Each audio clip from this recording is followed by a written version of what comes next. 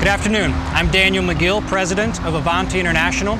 We are the leading supplier of chemical grouts, which are used all over the world to control groundwater and stop infiltration. This is a grout truck. Come on in.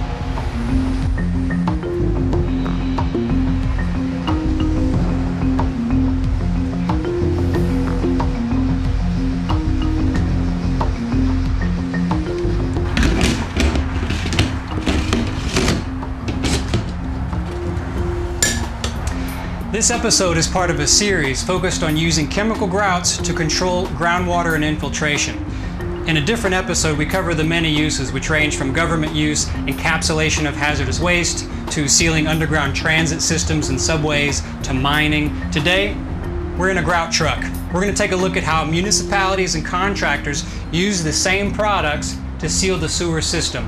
How they pump grout outside of a manhole to stop water from coming in, how they use it to seal the mainline sewer, and perhaps most importantly, how they seal the lateral connection to the mainline sewer. The EPA estimates that 70% of all infiltration comes from the lateral connection. So all that groundwater coming into the system, the cities spend millions of dollars treating groundwater. These products prevent that. Let's take a look at it.